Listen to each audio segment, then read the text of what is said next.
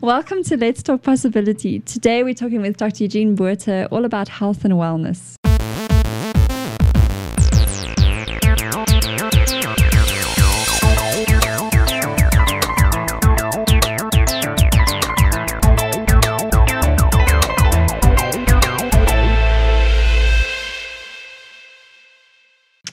Hey, welcome everyone to Let's Talk Possibility. Oh, thank you. Thank you. In the studio with me tonight, I have my co-host Jack. How's it, guys? And we have our guest, Dr. Eugene Botha, and our producer Tim. And tonight we are talking about, let's talk around possibility around health. So specifically we want to share with you some ideas and our viewpoints around that health is so much more than just a bug in the air or genes that predetermine your health, and that there's other ways of looking at what's happening with health and wellness. And really that when we look at a more expanded view, there's a lot more that we can actually take responsibility for and do. But before we go there anymore, I just want to welcome you all to the new world. Yes, thank you. I remember a couple of weeks ago, Isn't I don't know if next year?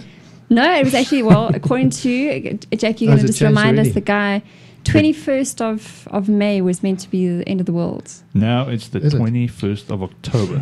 Next year's the Mayan calendar. Oh, you mean that Yes. world? Okay. Yeah, that's it. So it's this gone, is the previous one. Yeah, so Jack, you that showed me makes the ad. I did show you the ad, and it's dead now. October. Well, why you looked at it? So this guy basically said the world's going to end on the 21st of May, and because we're still here, we must be in a new world then. I think so it is. It's a new consciousness. If we're still here. I think we got rejected actually, and we're just still here. Yeah, the chosen few. Yes. Oops. Technically, it was supposed to be I can't think of we all the people who believe get taken out and all the sinners get left behind. Oh. So I'm terming it as we're talking about is how you phrase it. Welcome to the new world. Yes. We're the ones here that get you all the exciting things. So, Yeah. to just catch up about some of our past shows. About some of your past shows, yes. Tomorrow night I am having pizza with Yolandi. No, I don't remember. Eugene Yolandi was in our first show. She's going to be the first woman to circumnavigate Africa on a bicycle. And a month ago now, April the 27th, Jack and I went to Cape Town and we cycled. The first day. Well, some of us cycled. Some of us cycled. Some of us didn't cycle. Some of us drove the support vehicle all ready for my turn. And when it was my turn to cycle, we decided not to cycle anymore. You did a great job driving though, so thank you for that. It was good fun. But yeah, so we saw Yolandi off, waved goodbye to her, my dear friend, thinking I'm only going to see her in 2 years' time. She went all through the border, all the way up to Windhoek. Yeah. Then she tried to get in Windhoek to get her visa for Angola. After like a week of whatever, hassles. The only way to get it was for her to come back here. So she flew back to South Africa. And today we found out, we just want to tweet Twitter on that her visa's been approved. Yes. Cool. Yeah, so I'm going to catch up with her tomorrow night. We're having pizza at my favorite restaurant. And then she probably will be Friday, Saturday flying back to Windhoek. And then she's got... 30 days. She's got 30 days to make it to the border, which is more than enough time, I think. Yeah. But she'll be doing some community work there in Windhoek and in Namibia while she's there. Yeah, she's going to give some talks to some schools on her way. And then she'll be doing her second border crossing to Angola. Exciting. So exciting. Yeah. And there was, all from our first show. But getting back, I suppose tonight we got you with us tonight, Eugene.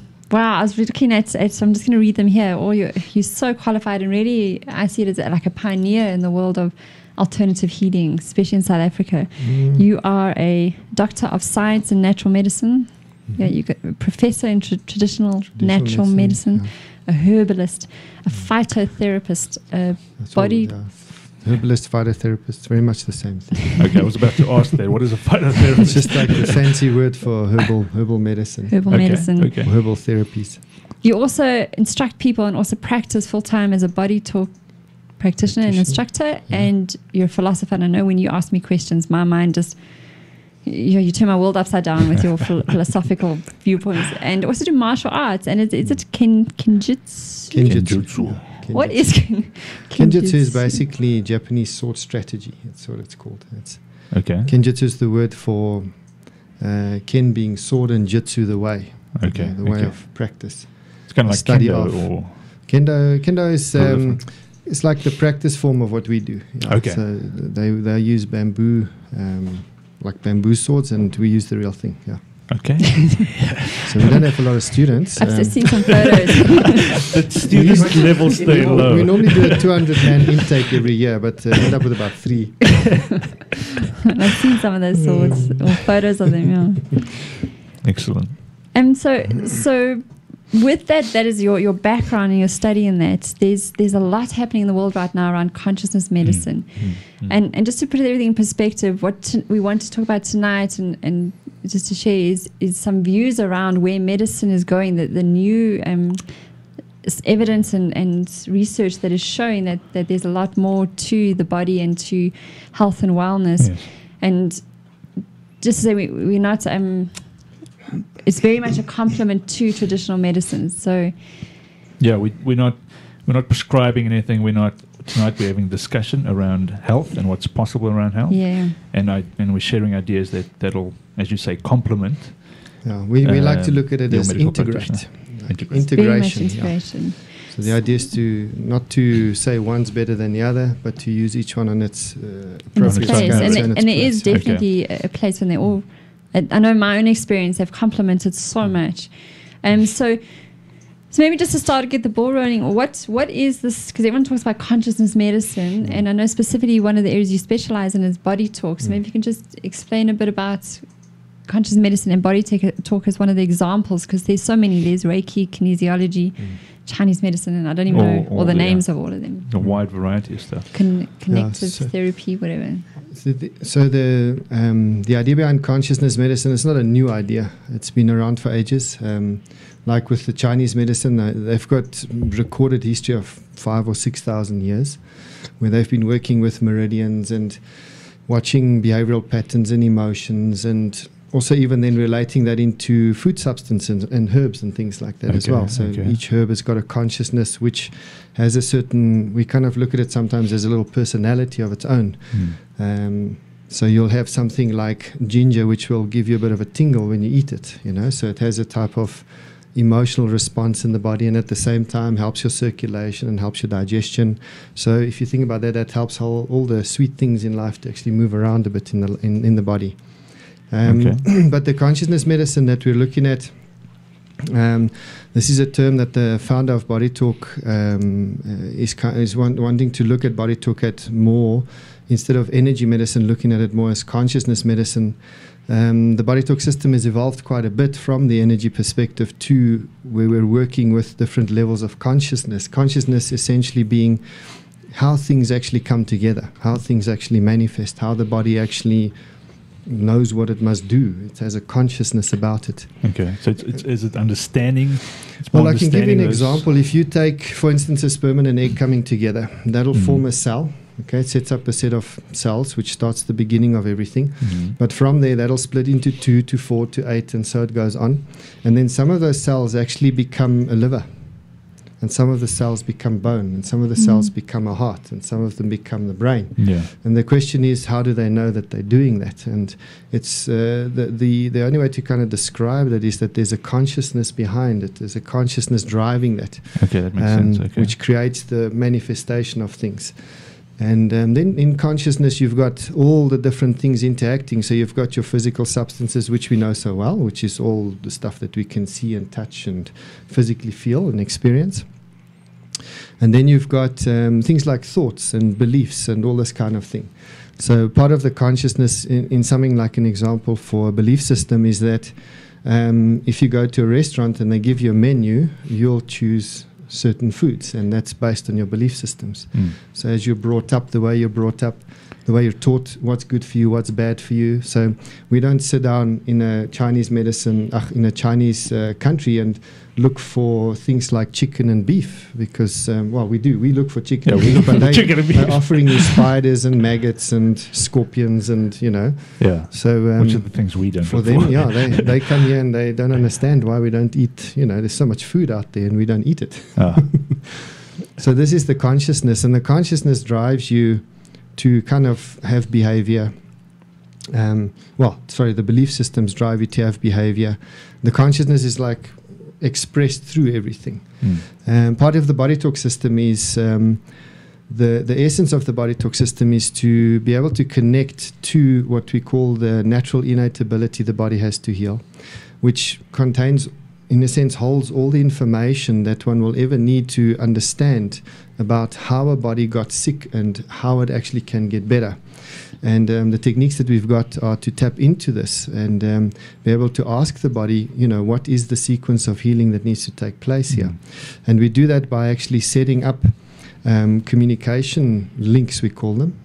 We call them links and formulas and programs, but we'll essentially maybe get led to link a pancreas to a liver, and then maybe have to focus on something like sugar metabolism, which might have an external influence, which compromises the communication between the two organs to perform sugar metabolism, such as stress outside, like work stress or something like that.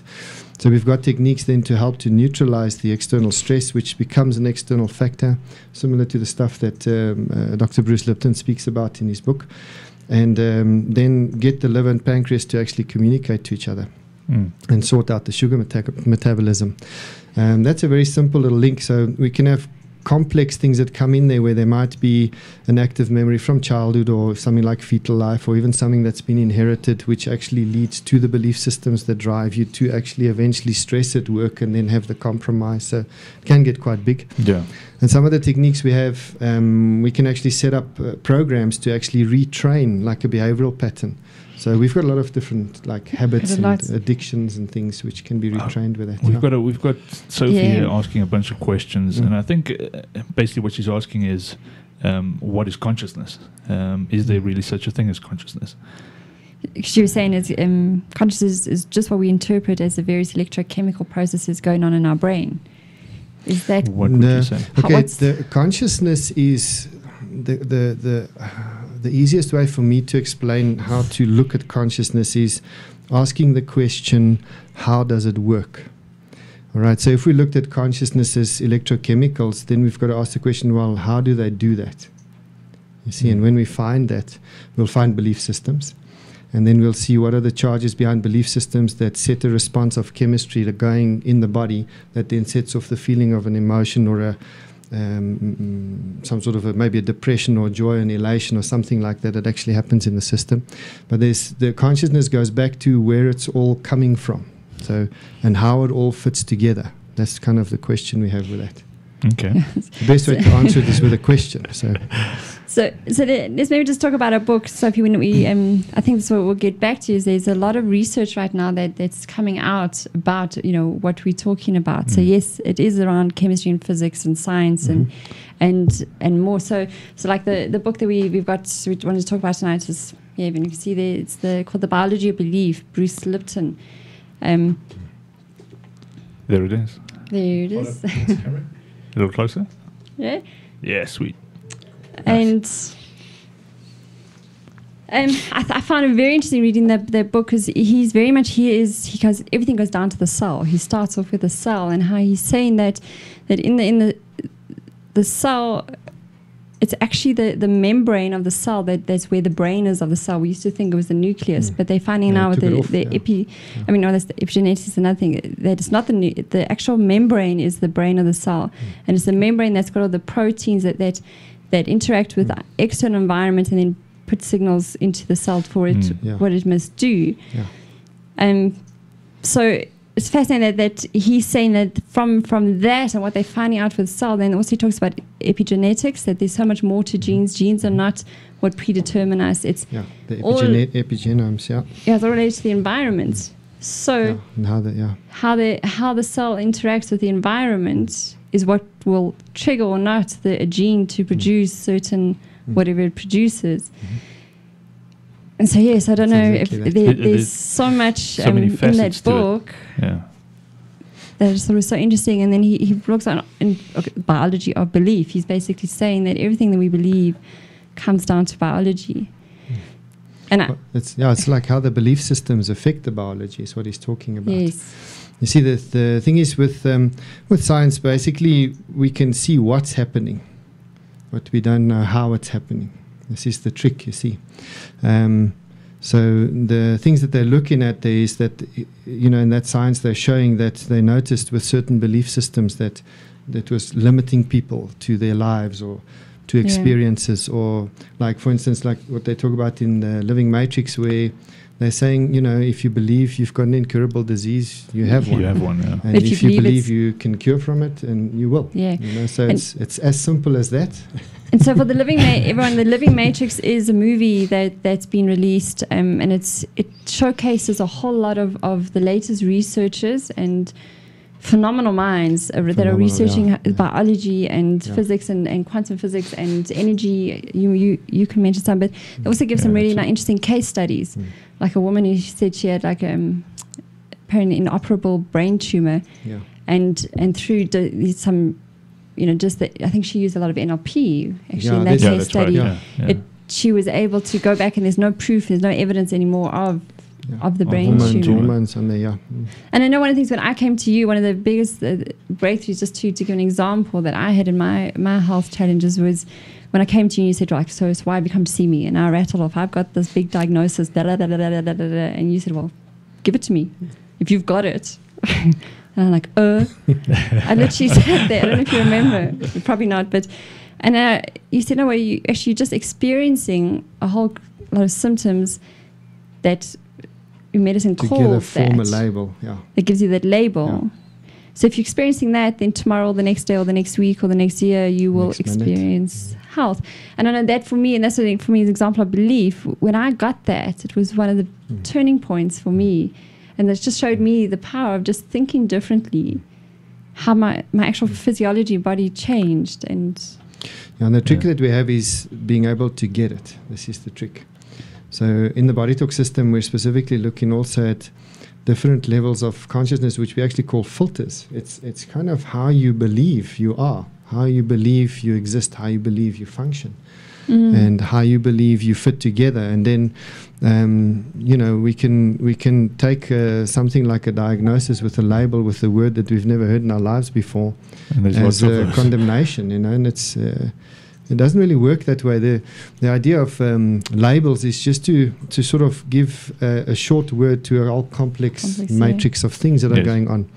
But the way that we need to get to it is to firstly understand that it's an experience. You don't own it. If you created it, please stop doing it. That's the idea.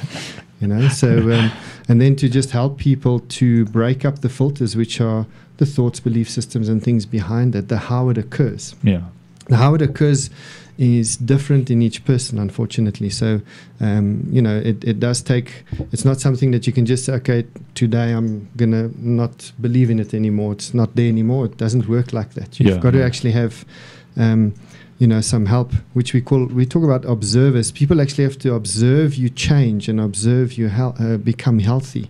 And observe, like in your case, I observed that you couldn't give me the thing. So just like we can ask about energy medicine and not believe in it, but you couldn't give me your disease, so it's gone. Or did it exist in the first place? But the idea is to then work through the filters. So again, we're not saying that one mustn't have modern medicine, because modern medicine, like we know, is life-saving in many, many aspects, but unfortunately there's a lot of abuse with it as well. And we want to try and complement on deeper aspects the body's own ability to heal itself. This is the big principle, is how does the body heal itself, and to tap into that and switch that on. What is compromised? Communication between two parts are compromised. We get them going again, and the body kicks in, starts healing again. In 99% of the cases, it knows exactly how to do that. There are some things that are a bit tricky, which the guys are working on, and they're trying to figure it out, which are very deep levels of the body, called blueprints and things like that. If the blueprints are damaged, we're still working on techniques for that. So I don't know if this question is a little global, but why doesn't the body just do that then? Yeah, this is the thing. The belief systems is one of the big things that gets in the way, because we inherit a whole bunch of belief systems. So you're born with a whole bunch of them, and then you get taught a whole lot of them. So just by the time, Bruce Lipton talks about it quite a bit as well, by the time a child's 4 years old, he's actually got all the belief systems of his parents and will function like that from there onwards, using that to live life. Okay. Then there's been some research on it was actually quite a creepy one. I actually saw a photograph of the one research thing that they did, and they were researching an illness in a great-grandchild, and they actually had a photograph of the great-grandfather at the same age, and they looked exactly the same.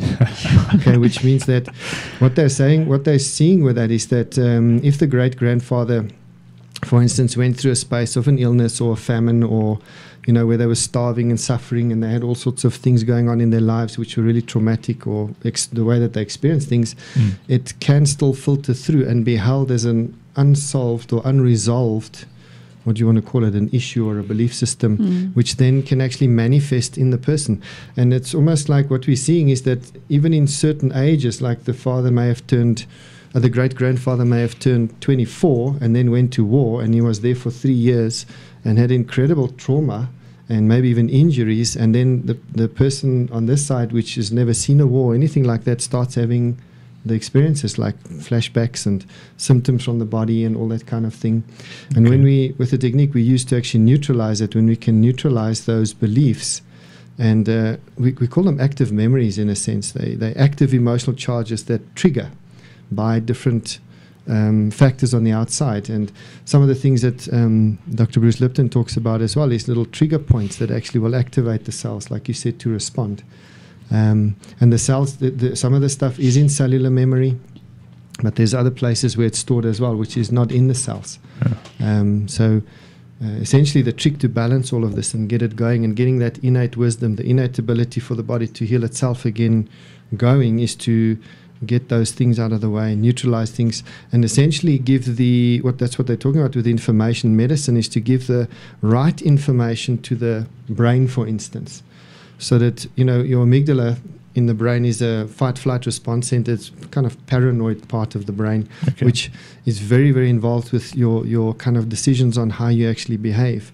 But if it gets distorted information because some belief systems are set up in different filters in the brain, then you can be saying something like save the world and put chocolate sauce on your ice cream comes out on the other side, and it's a bit distorted. It's quite an extreme example, but it sometimes does that, So then the amygdala is going to respond to that, so.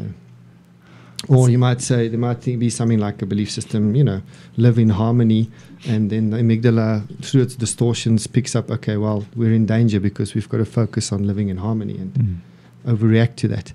And that can actually lead to health problems, lots of health problems.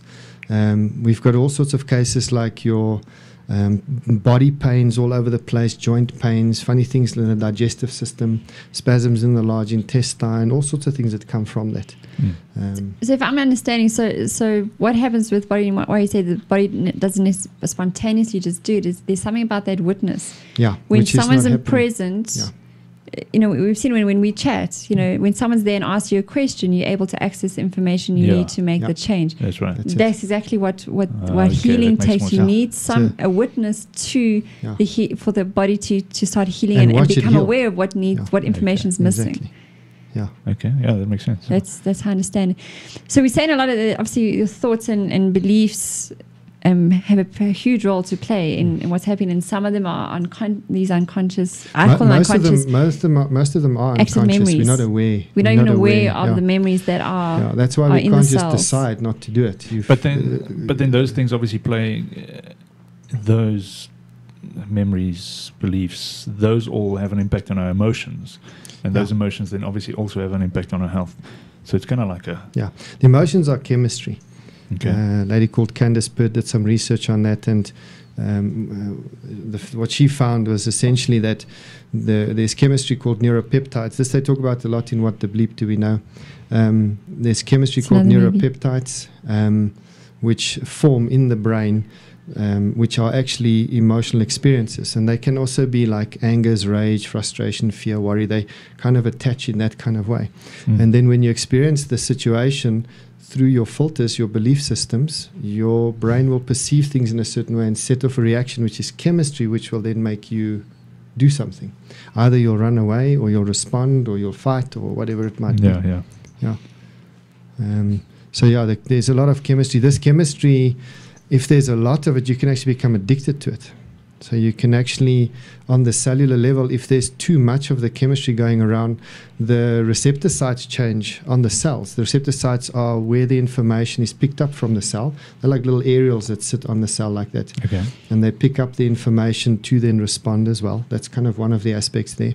And if you have, say, a lot of anger in your life, a lot of frustration going on for a period of time, the body resets itself to be able to handle all the anger molecules and then sets up more receptor sites for anger, but then it'll drop the ones that the cell needs to actually function, like maybe vitamin B or serotonins or whatever like that. So it's like getting addicted to a drug, basically. Yeah, it's the same kind of thing. The drug helps because it makes the serotonin more and things like that, so you feel better. So, but then it's a false experience. So the cells are still trying to deal with all the anger neuropeptides. But yeah, you can then get addicted to it, where you'll then have behavior where you'll always try and get into an argument because the anger drives you. And you feel better. The brain can also get screwed up in its reward systems, where it then rewards you for getting angry. I can actually relate to because that. Because it works for us. You know what I'm saying? Yeah. Okay. No, we all have that. Yeah. And anger is actually a very healthy emotion. Funny enough, it's very useful. Yeah. The idea of anger, one of the main ideas is actually to make things move. When things are getting stuck, it's to help them to move along. Push it through. You get so much energy when you're angry. Yeah. Well, the anger in an unhealthy space goes into a violence where we're violating someone. Okay, it doesn't have to be physical violence, but you can do mental, emotional violence with it. But if it's an anger which also even has an aggression to it, it can be quite healthy. And it's short-lived, and it does its job and gets out of there. Yeah, it serves a purpose. Yeah. Everything serves a purpose, yeah. So we're saying there's a lot about, I think, obviously emotions and the way we think and the belief systems that we have that influence. This leads on to the placebo effect, because in both the movie, the Living Matrix that we're talking about tonight, and also the Biology Belief, the book, they both mention the placebo effect, which sounds like a lot of case studies and the one of the things, well, there's actually two things that kind of stuck with me. The one is they mentioned that placebo, a third of all medical outcomes, a third of all those are placebo. And then the one that I'm always talking about is this the experiments they do with placebo, not just chemicals like pills and stuff, but also with operations where they do placebo operations. And they still get the same results, and it's like mind blowing for me. It's like wow, The placebo, I think part of it will probably rely on the observers to observe an outcome. Okay, so there was a experiment they did with electrons where they set up a plate with a groove in it, and they bombarded electrons through this groove. And then there was a wall in the back which it projected onto, and they could pick up in the back. They could pick up what the electrons were doing. And when they just did it, just randomly, there was one groove, and the electrons went through and formed 3 lines on the back. Okay. I think you're talking about the double slit experiment. It's 2 grooves. So 2 grooves. Okay, the one that I saw on What the Bleep, they showed 1 groove. So it's just more to do with probability and stuff like that. And then they put an observer there. And is it the same one that we're talking about? We're talking about the double slit experiment, which goes that, or it's got to do with, I'm not going to go into the exact, but it is quite incredible. It actually goes more to quantum mechanics, how they work, and the fact that the theory is that and it's actually with light particles that they do it, not necessarily, they're chemical electrons, that any particle actually travels throughout the universe in one second and then lands at the most probabilistic point on that side. But what they found with this one is when they put an observer there to observe the one slit objective, it made one marking on the other side. Is that the same what they did with that one? So that's something. So go look into the doubles. Google double slit experiment. So that's probably okay. So have a look at it. The one that I saw on What the Bleep was. So can't hear you, hey? Yeah. Okay. So the audience can't hear you, Tim. I think this mic isn't always the best for, unfortunately. Yeah, but anyway, the point of that thing is that the observer in the placebo idea, the observers also play a role in that. If they're observing or looking for an objective of something to occur, it can actually have an effect on the person. Okay. It's just like in the body talk, we pay a lot of attention to that, because the way that we actually activate the links of communication that we're assisting to rehabilitate, from the compromise, the practitioner actually has to focus on the information that needs to participate in that, and then intend it. So we're actually looking for it happening, if that makes sense. It's you can't really do it on the person, but you can watch it happen in the person.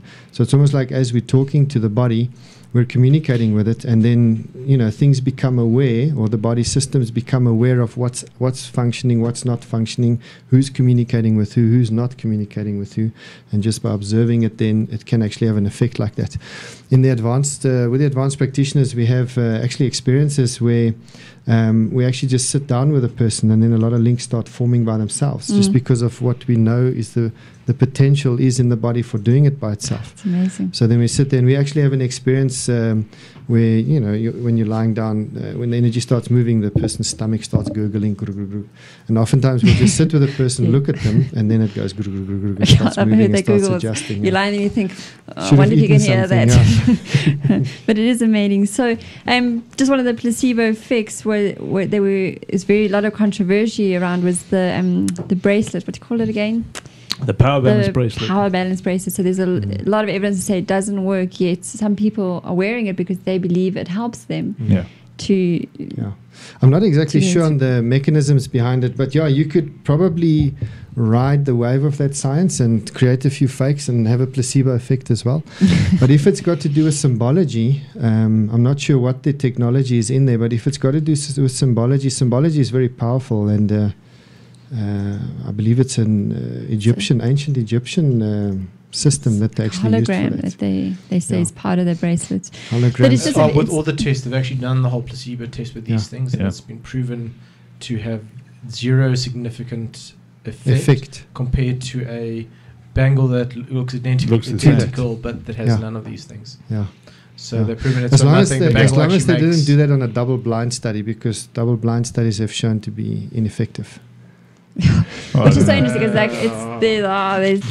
so you can get a placebo effect result, looks like a placebo effect or result or not result from that, but double blinds have been shown to not be as effective as they were. Disagree with you there. Yeah, that's okay. You can speak to the World Health Organization, not me. I think it's getting back to the placebo effect. We just thought that bracelet was an interesting example of it, of some people getting believe that they're getting effects from it. But it's just going back to, it's mentioned in the book and in the movie, and that I suppose behind it, what we're trying to say is that the way you think. It's also a belief system. It's a belief system, and a belief system is just basically the thing, and that will influence your body. So. Yeah, we coming to the end of our show for tonight, but Maisie, I think what we're wanting to just point out by that, the end of that placebo effect, is that health is not just about a germ that's in the air or about your genes. There's so much more, and the latest research is showing, and I think that's why there's so many of these consciousness medicine popping up everywhere. So many systems are coming up because they're getting results and they are complementing what we know already around the body and health and wellness. So for me, it's very exciting because it gave me a sense of empowerment that I could actually do something around my health. I could not just sit there and wait for some medication to work. I actually took an active role in your health and solving your. I think that's the first step. Your experience of my disease. One of the first steps is to recognize your experience and then say, well, what is it? And then look at it from there. And then I looked at everything, so it's looking very holistically at my thinking, my emotions, the way I related, the biology, so the medication, the supplements, the eating, the rest, everything. So there's... I think... Hope you just got to think a bit differently around health from a bit of a discussion, and we sparked off some debate. I know, Sophie, you've been having lots of comments there. We haven't had a chance. If I can say one thing on the potential side, remember that potential is only something that hasn't been interacted with. I So like that. essentially, Yes. potential is potential, and stay like that until you step into it and Okay. I like that. take a chance, Yeah. work with it. Okay. S- Excellent. So, our next show is in 2 weeks' time on the 28th of June, where we're going to be talking about what's possible around wine and the future. It's going to be a very different show for us. Definitely looking and forward to that one. yeah, and tune in tomorrow night for Let's Talk, Talk Geek. Geek, The yeah. guys are going to have a show around everything that's geeky, where we're all about all possibility. And so, yeah, thank you so Thank much, you. Eugene, Thank for you coming very through much for and joining us. sharing Thanks with for us. the And Been opportunity. really Thank you. insightful. Thank you. yeah, Thank you very much. and all the links that we spoke about will be in the show notes, and we'll see you in 2 weeks. Yeah, guys, all your questions, comments, please put them on the website or Twitter or Yeah, Facebook. thanks everyone. And, Yeah, Sophie, Jody, you guys for listening in and commenting. Yeah, and till next time. Let's talk possibilities. Bye. Ciao, guys. Okay, ciao.